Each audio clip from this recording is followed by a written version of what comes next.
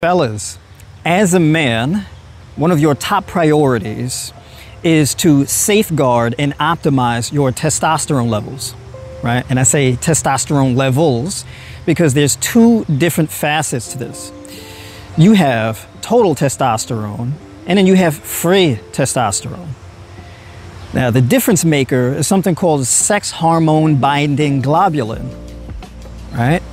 And as your sex hormone binding globulin increases, that causes a binding up of your free testosterone, driving down free testosterone, which is deeply problematic because having low free testosterone can cause you to physically present as a person with just general low testosterone, right? So we want adequate total and free testosterone.